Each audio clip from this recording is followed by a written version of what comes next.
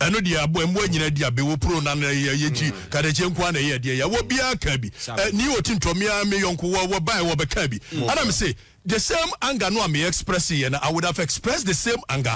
But if I had in mind, they say, Gborbu Wulomo na ye penny I no da Adangbe no, my choice of words would have been different in expressing anger towards the action. It is one major national media chao palma a year Adangbe community and Gborbu Wulomo. Exactly.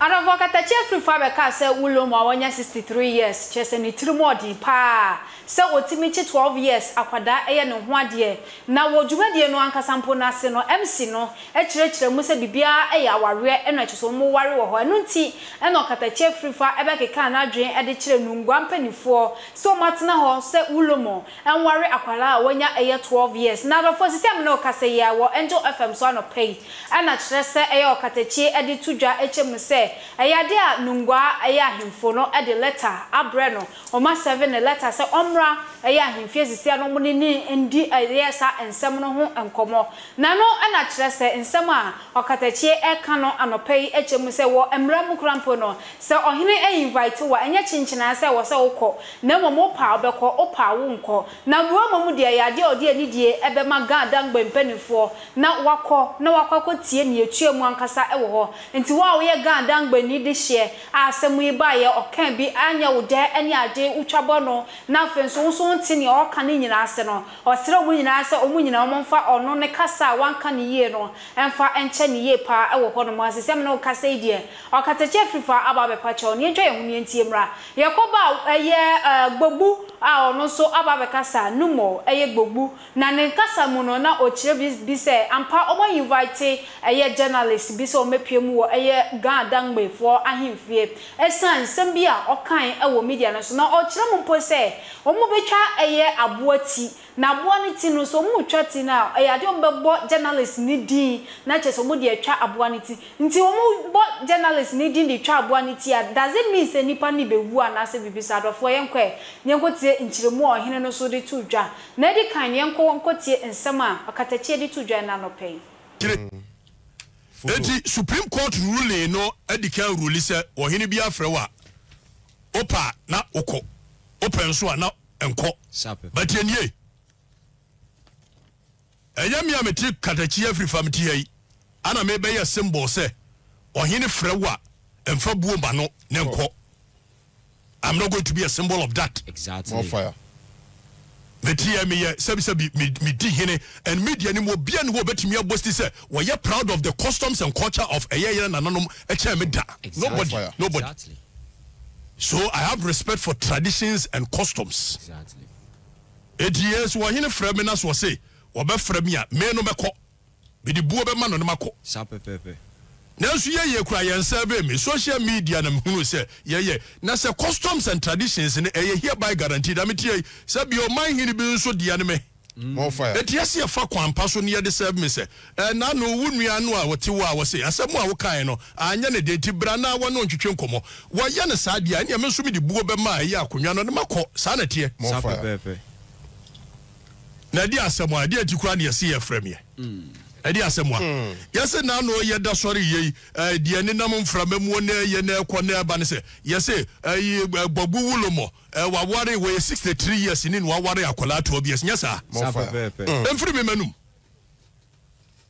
MC program no awo no na edi ho chia me no ne nsem a wo ka beto abonte ne me ye nyina no ehwo ambufuo ye ba ye de ka bie ko ema me no ka se krate ekurami Reverend Jesse Ankra and San Shasia. Reverend Jesse Ankra Kura admitted, I was say, these are children born in response to prayers to the particular gods of spirit. Now Okromo is one of such children, for which reason she was chosen by the Gborbu deity for this role. Events that unfolded on Saturday saw some excesses. Like all the other events, which verbal misrepresentation and over-exaggeration by some people who took over the microphone after the actual MC is done with his presentation. We wish to debunk and de-associate ourselves from this misrepresentation and over-exaggeration, which without doubt are the cause of this dissatisfaction. Freedom. Where your Reverend Jesse Ankra? Wadu akwa admit say MCC no na wo program no ase no. Wo mo all trances be cause disaffection. Exactly. More fire. Na mada sorry na Okatakyie metie me say me fight for the freedoms and the right of every human being. Exactly. Na me da sorry na so obi gina MCC wo ye program wo na wo say sebi mpreduasa miwura say tutumpo say wo ware akola to obi yesa. Sebi mpreduasa I will be so angry and I will say the same way I said it. More fire. No, by the time when I make my understanding of Gborbu Wulomo was someone like Koku Bonsam, because maybe minimum crime, Mamma say Wulomo no ye penny power what that God and win one war. Minimum Siakasa Mancha and a hin and 1 year. It's my understanding of who Gborbu Wulomo was at the time of making those pronouncements. Was not that he's the overlord of the guy Adangbe traditional council. Because sabi preduasa se mampo hene agona ayi man hene ni ade wo mo ye bibi say na se mekano a so long as I have in mind say wo mo ne da God Adangbe ana say mampo traditional council na no me bu be form maka no kwana I will use the right words in addressing the issue. Exactly. Etuwe God Adangbe ni bia no ane buafu bia no edise obufu a more fire. If you say me say watching agona man hene ya de na woka na ebi atem die ba ko mienu ba mu a ene asem na ya asem papa ko ayentie etie ho no adwobre More fire. adwobre Gborbu Wulomo aye panipa na metimi nyusu the same words on mampo hina de tin metimi ayusu no ho na menim so aye panipa wono de da God Adangbe mpanifo ni nyina no menim I would have been angry the same way. But my choice of words would have been different in addressing the issue. Eti God Adangbe ni bia ne buafu bia no wudi se obufu a. Ana me interested in tribal war. Exactly. Enye me no obi be yusu mi di maye say akwa asem ye ba ye nipa bebre kabi. Bebre Okatakyie nko a eno dia abo emo nyina dia be wo pro na ye ji Okatakyie nko na ye dia ya wo bia kabi ni otintomia me yonko wo bai wo be kabi. Ana me say the same anger no am expressing and I would have expressed the same anger, but if I had in mind say Gborbu Wulomo na ye pani a wono da God Adangbe no ano a my choice of words would have been different in expressing anger towards the action. Eti e won me gina so na me dia chew pa ma ye God Adangbe community and Gborbu Wulomo. Exactly. That pair the misconception which wo mo de ba ye no wo mo MC ne de ba ye na me gina so a me dia bufuo e ka ye Freedom. I know the sebi preduasa I have a respect for traditions and customs, but at no point would we hide behind traditions and customs to do the wrong things. I know the maso ne maso chana. And you trust me sukura meka. more fire. 10 years. Missy trust him sukura meka. Ye na ye nuan mo nkranfo ni bi me say me baba ma ye nkrani me ni any reason to disrespect nkranfo. Freedom. Na ye NDC fo enu akwahye akire na ye se Okatakyie nu wo kasati adwoma de mo ye no ho nyina enu a meeting samu ye nyina me yawe. Exactly. Meeting samu ye nyina me yawe. Enkosi hwe. Enkosi hwe. Arafona we ne ensem Okatakyie de to dwa ena no pay wo Angel FM so na yenko ne kotie ensem anumo eye Gborbu enso e de to dwa anu wo twemu says se omu ba betwa aboati ombe yi apaye no omu de journalist ni din ana chese be yi apaye no yenko tie no so mra nansa na be koma menka wo tap send eso wo Europe, Canada, US, UAE, Australia wo send this guy e de abagana wo de famu account ana se bank account Zipe wo Netherlands I would ideal payments go Play Store and say App Store na download the tap send app no or download the website so promo code and one is all about the party video show about the party we show we are Europe you better €5 so Canada and now say US so better $10 UK £5 Samsung na UAE 25 dirhams so what UK as then set tap send wallet about the amount what download you tap send na obetimi create wallet was service kakra be up to 50,000 Ghana cedis. Now there are transactions via person or the simple be pure more mind Ghana mu now person sika na wallet mu bi and now use the your project via person or the and say wo send wo withdraw na nyina obetimi use sika na wo save your wallet mu no se na be ya ho entry wo sika sene mu ne ekoti ensama numo Gborbu ade to dwa our movement showbiz eso yakoba ya to aso ede amount Nedi makuru enti wukena lisbia no beka saba hat no ye beta na 23 years ye di wudi ye beta eh kata nyina omusha iye enti obewu saba hat nyina me yimu secret no me secret no kiremu dia mo kata nyina de omuye nyina omunhwe dangerous pa enti se wa ma me pache wa mu ku na ntwe na mu bebo ni di na mu de ku na ntwe no sa e be obi adim chese mu be twe mu crash na ntwe mu na weku chifu no mu ya Wulomo asenkeni na wo mo na wo ya aboa na wo fi nwura mu eni ye nkafo ye nam ene afipom nti ye nam wo ka te ka mi so ye nam a meti asie wo mo na wo di mwa wo nwura no mu no wo bo ko efe ye Wulomo so ya aboa oh tika tabi no mu ka mi se o mo respect o mo hu na dan nkafo ye ne po asori ayya asente hida o ka asente kom ne ya to bi tiga tuwa na di no more but maybe so asem according to the letter I was unreported to shrine hall on the 12th say wamba mu the police for ba akọchi na mu be ne den mu be boni dua oh say me da ban bosu no ya nu aduma so ba say me be bosu no o to fu be ya yo na so ba nso amu be den mu da ti o so fu be ya nu afu obekani amani na be bleshia no afu no afu ma ne lete so ombra o so oba ye o na no kasa ba he ye wo na kasa ba he inti di o kasa tia no afu no o ma chia kasa ye bosu no bosu ndo ompa free o ba na so oba nso e nana no mo so oba nso e so on the 12th no ba den na besi oba ni ati na afia amamle na ese ne de betu ne no aye no oba die no omudi yeti se akura agro ana omudi agro bi agro a ombe hu se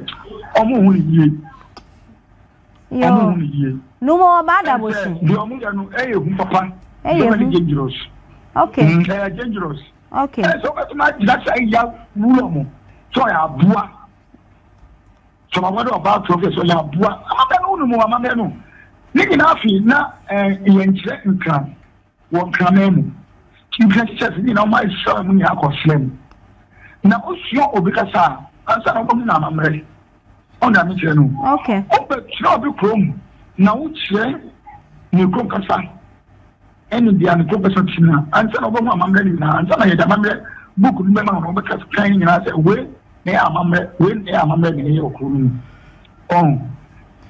no more mama can be for the last Sisia, who say asama da bontin are different from their who can Sisia because they are discussing no as an air from totally different. And this is who are back and they are who can a final.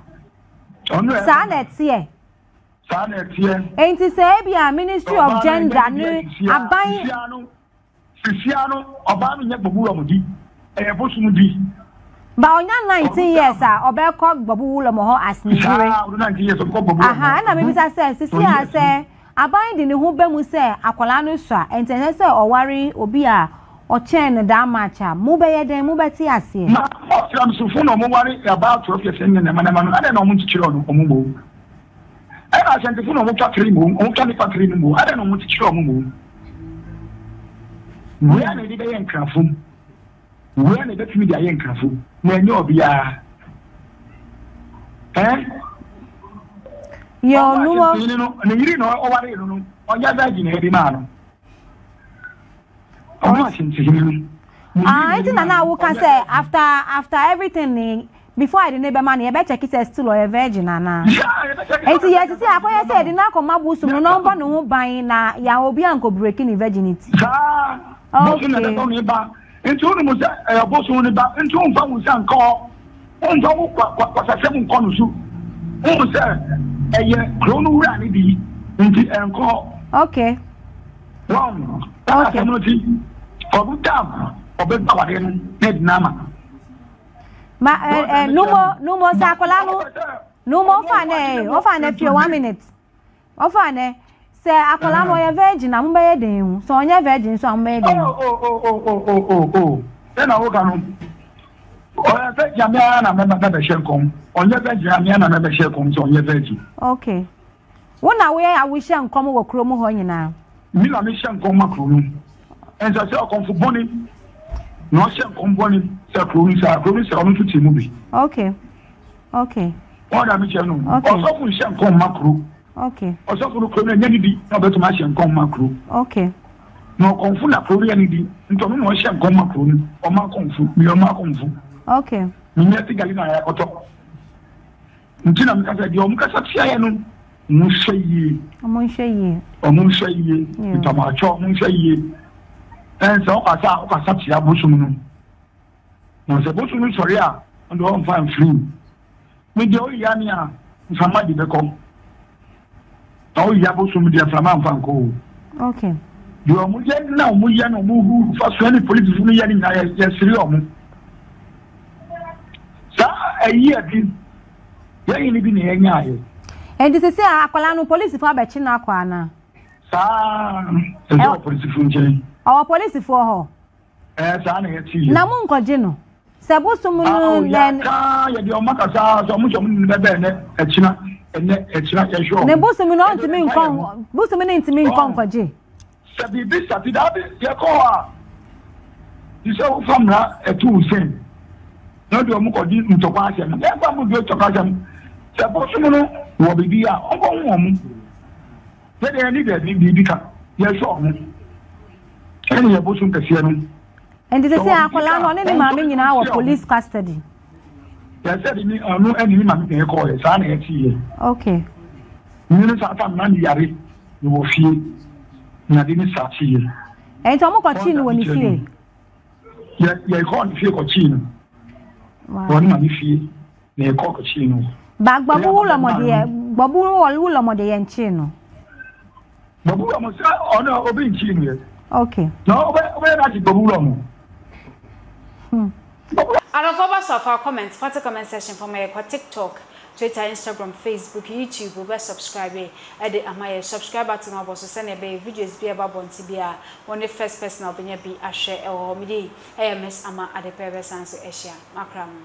Mr. Mankwa me office was any scabania de awie ni project no eso de bia me office ka ma ne wo problem enemremu na monte tap sending ka no so ne de tap send here easy fast and secured way ubetimi send this free amanone aba Ghana bank account and as a mobile money account untia transfer fee bia sa a obaye ne say kire ne say won ko App Store na Play Store on download the tap send app no or download ya ebebusan so promo code o ma de pet TV shim obenya €5 £5 and answer $10 on his first transfer enya me kwa friend aka akire tabi minyanwie esanse tap send at the good news aba tap send the gina ne customers wonti or the tap send wallet aba no obey ne say so your customer wo UK sesia ubetimi akọ tap send app no no create wallet wo so enti se rate ne kosora now the sika kogu wallet no